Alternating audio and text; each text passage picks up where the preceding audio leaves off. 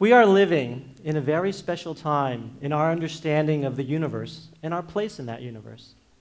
To explain to you, let me first provide some historical context. One of the great accomplishments of 20th century astronomy was our ability to understand how stars work, how they shine, how they burn so hot and for so long. And it's only been, in fact, in the last 70 years that we really understand the inner working of the stars. Now, this is really quite an amazing development when you consider that for over a century, we've had automobiles, light bulbs, plastics, even birth control, all these things we had before we understood how the stars worked. But that was the last century. I want to talk to you about this century, not the 20th century, but the 21st century, and what I see as one of the major endeavors of astronomy today, and that is the study of extrasolar planets, planets around other stars. This is an incredibly important topic because if we can unlock the secrets of the planets, how they form, and their hidden lives, then we can also understand perhaps our own place in the universe better. Let me start with a brief tour of our own solar system. As many of you know, our solar system has 8 major planets, 4 rocky planets on the outside, of which Earth is one of them, and then 4 gas giant planets 4 rocky planets on the inside, and then 4 gas giant planets on the outside. In addition to these planets, there are many small rocky bodies in the solar system. Between the orbits of Mars and Jupiter, there are many, many asteroids, bodies from hundreds of miles in diameter down to very small particles, leftovers from the planet formation process. Moving further out, beyond the orbit of Neptune, farther than 3 billion miles from the Sun, there lies the Kuiper Belt, of which one of the largest members we know is now the former planet Pluto. The Kuiper Belt also, many small rocky bodies, many thousands known now, icy as well, so cold and so dark out there. In addition to our own planets, in the last 15 years, there's been an amazing revolution in the discovery of planets around other stars. And the plot on the right is one illustration. It shows a plot of the distance of those planets versus their mass. Over 500 such planets now discovered to date. So there's been a wonderful cornucopia of planet discoveries in over a decade. Now, the problem lies in the fact that in our own solar system and even these planets that we see around other stars, all the action is over. We know from the geologic record of rocks here on the Earth and also meteorites that fall from space that the Earth and the solar system formed almost 5 billion years ago. So everything that happened in the beginning, how it all came together, has all since been lost. It's buried back in time. Now, there's a great quote by George Eliot that I like on this topic, and she wrote, "Men, like planets, have both a visible and an invisible history. The visible history is what we see all around us. The planets in our own solar system, the rocky asteroids and Kuiper Belt objects that are left over, the planets around old stars that we're now finding by the dozens and hundreds. But it's the invisible history that we're really interested in. Where did this all come from, and how did it all come together?" And that's what I'd like to talk to you about today. We can answer these questions here from even our lonely vantage point here in the Pacific Ocean. This, of course, is the Big Island of Hawai'i. The 2 snow-covered caps show the mountains of Mauna Loa and Mauna Kea. Mauna Kea is the highest peak in the entire Pacific Basin at 14,000 feet. It is the site, probably, of the best ground-based astronomy in the entire world. It's a unique location. The island in the Pacific, surrounded by a large body of thermally stable water. The site is very dark, of course. There's minimal developments on the Big Island, and the civic authorities do a good job of controlling the lighting development. And also, the site is extremely dry. All these properties very beneficial for conducting ground-based astronomy. And so, over the last 40 years, a network of telescopes has sprung up on the summit of Mauna Kea. Starting with a telescope built by the University of Hawai'i, it was appreciated that this was a unique and amazing site for astronomy.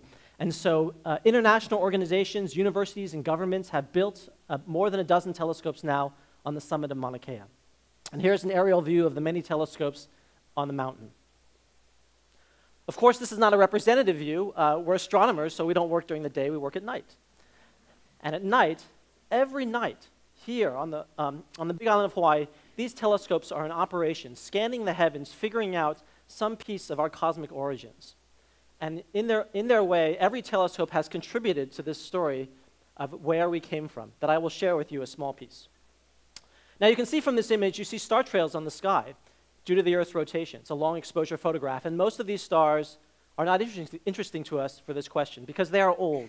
They're billions of years old. They're stars, many of them just like the sun, very old, and the story is all over. What we need to do is we need to identify the few stars in the sky that are very young, ages perhaps of only a few million years. This is just a blink in the history of the planetary systems, where the planets and the planetary systems are still coming together. So this is our time machine. We use telescopes to identify those special stars that are like the sun, and we watch the movie as it is beginning to unfold. Now, it's a very difficult problem. The stars are very faint, their planets are even fainter, and they're very distant. That's why we need telescopes at spectacular sites. On the summit of Mauna Kea, two of the telescopes are the Keck telescopes. They are the largest optical infrared telescopes in the world. They've been in operation for almost 2 decades now. Keck is unique in that the mirror is so large, it's 33 feet across or more, that it cannot be made out of a single piece of glass. In fact, it's 36 hexagonal pieces put together like a jigsaw puzzle, held in precision as the telescope tracks during the course of the night.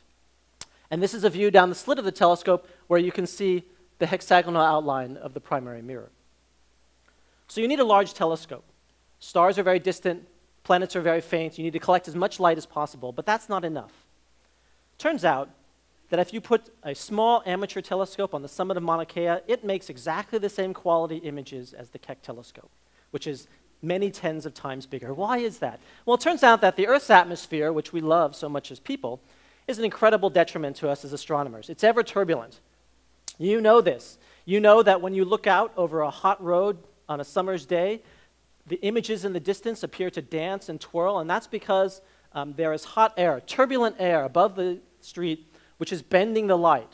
And in the same fashion, at night, from the summit of Mauna Kea, the atmosphere above us, although it's very tenuous because the mountain is very high, it is also turbulent, ever turning over, ever distorting the light that we detect from distant stars and distant planets. Here's a movie which shows an example. On the left, if you were to take a very high-speed exposure, hundreds of times per second of a very bright star, this is what you would see. The star would break up into many, many small dancing dots, which we refer to as speckles. They correspond to small, coherent scales in the atmosphere that are ever turning over. So a large telescope is not enough. In the last decade, large telescopes like the Keck and other telescopes as well have been equipped with a new technology known as adaptive optics. It's basically a way in real time to fix the blurring of the Earth's atmosphere, essentially by changing the shape of a small mirror hundreds of times per second. And you can see on the right, these are the images corrected with adaptive optics. They're a lot better. The images are a lot tighter, 10 to 20 times better. It's not perfect, but still it's a major improvement. And so it's the combination of this very large collecting area, this world-class observing site, and also the real-time correction provided by adaptive optics, which are the 3 tools that we need to study how the planets are born. Let me give you an example of how well this works. This is an image of the planet Neptune, okay, taken from the Keck with ordinary imaging, and you can see it's a big fuzzy blob with perhaps some bright patches. And if you use adaptive optics on it, you can see a level of detail which you'd never appreciated before. You can see clouds, you can see storms, and you can track their progress over time. To provide a more mundane example, if your own eyes could form images as sharp as the Keck telescope with adaptive optics, here in Honolulu, here we are, if you had a friend on the summit of Mauna Kea, if your eyes could make images so sharp, you would be able to see if your friend was wearing gloves or not. Okay? So truly an incredible technological accomplishment to do this. But of course, we're not interested in looking at gloves. We're interested in studying planets. And how do we do this? Well, we know that there are sites hundreds of light years from Earth where stars are being born in great abundance. Tens, hundreds of thousands of stars coming into existence only a few million years old, surrounded by the primordial clouds of gas and dust out of which they formed. We know that these young stars, and here's a collection of stars in the constellation of Orion, we know that most of the stars are surrounded by very dense disks of gas and dust, similar to those disks of material in our own solar system, but millions of times more dense. This is the primordial disk out of which planets are born. And this is an artist's conception. You can see many small particles, large rocks, and perhaps planets being put together. The challenge for us as astronomers is not to be artists, but to, in fact, to do these measurements. How do we do this? Well, it turns out that with a large telescope and adaptive optics, you can't normally see even the constituents of these young solar systems. For instance, asteroids are completely undetectable by large telescopes. But there's a trick. The particles, the bodies, the rocks, they collide, and over time, they grind themselves down into small bits of dust, smallest size, about a micron. A micron is smaller than the thickness of a hair on your head. These micron-sized particles, although they're very small, they're extremely efficient at scattering light. Consider, for instance, if I had a piece of chalk. If you were to look at that piece of chalk, it's a small solid object. But if I were to pulverize that piece of chalk and throw it into the air, you would be able to see that dust cloud from much farther away. So in the same way, these small dust particles are little mirrors, basically, to see what's going on in these solar systems, even though we have a hard time seeing the larger bodies. So we've done this. Oh, before we do that, let me show you, actually, this phenomenon exists here in our own solar system. This is an image of the zodiacal light. It's a band of dust clouds, of small dust particles in the orbit of the Earth that you can see on a very, very dark night in the plane of the zodiac. Now, around young stars, this zodiacal light can be 1,000,000 times denser. And that, combined with large telescope, combined with adaptive optics, is what we seek to detect. Here's an example. It's a young star known as Au-Mik. It's one of the very youngest, nearest stars to Earth in the process we think of forming planets. What you see is an edge-on disk of material. It's larger than the size of the solar system, as shown by the ellipse at the bottom, 6 billion miles in diameter. Small dust grains, all the size of a micron or so, scattering light from the central star. The central star has been blotted out and is shown as a representation here. The amazing thing when we made this image was not that we were able to see the disk, which pleased us greatly, but the fact that if we looked very carefully, in fact, the disk was not completely smooth. If we looked very closely, we could in fact see lumps in the disk. Now, this is a surprise because normally a disk of materials under the influence of the gravity of the star simply goes in a very steady orbit, like a record player, basically. There's been more evidence of this. This is a new result from astronomer Carol Grady from the Subaru telescope on the summit of Mauna Kea. It's a different young star. And what you see here is now the disk is seen from the top, face on. And you can see not only is there a disk of material, but there are also spiral arms. Okay? A very surprising finding. There's some kind of structure that's holding up the dust in these disks. How does this work? This shows a computer simulation.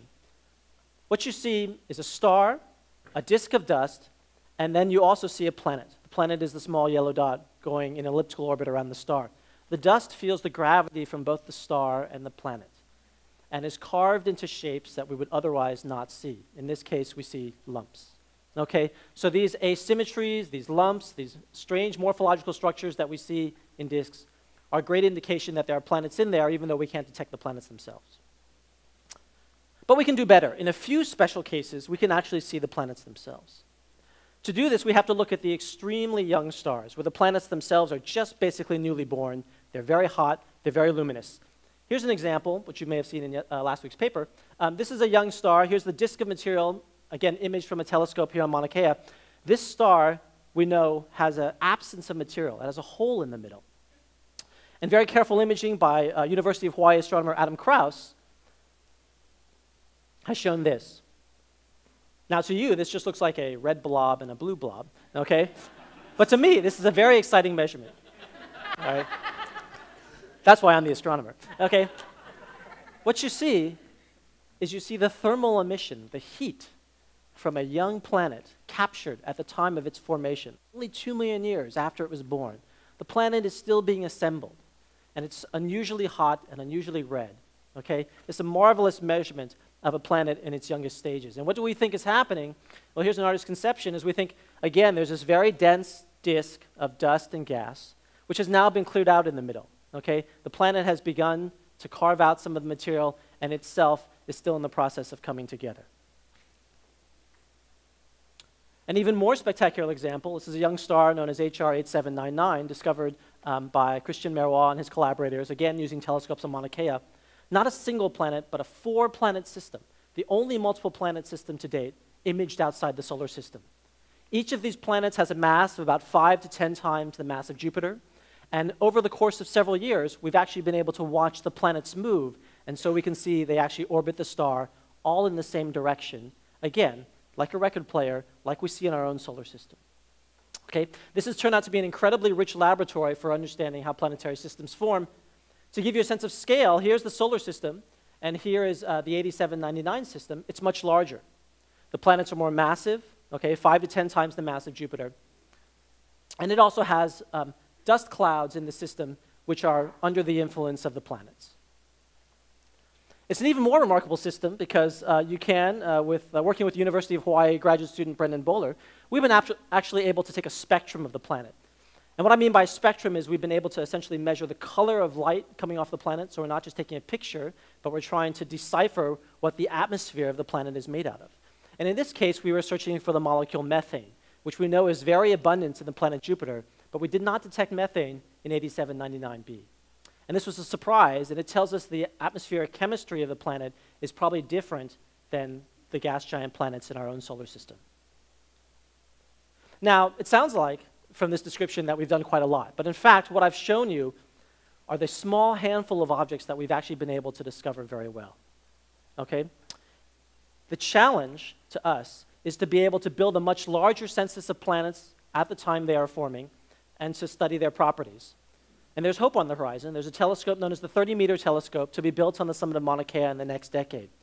Its mirror will be more than 100 feet across. That's about the wingspan of a Boeing 737. Okay? 3 times the size of the Keck telescope, 10 times the light gathering power. It will create ever sharper images with its very precise adaptive optics system and will allow us to study even more young planetary systems, even more young planets, and to measure their composition through spectroscopy than we're able to do now. Finally, to conclude, let me wrap up with a simple picture here of an astronomer on the summit of Mauna Kea. After the end of a long night of observing, it's dawn, it's the start of a new day. In the same way, I think that we are now on the verge of a start, the dawn, of a new understanding of our place in the universe. In the same way that the last century we were able to unlock the secrets of the stars, in this coming century, and in fact, I think even much sooner, perhaps in the next decade, we'll be able to unlock the secrets of the planets. We'll be able to identify how they form. We'll be able to say how common they occur in the universe. Are they frequent? Are they very rare?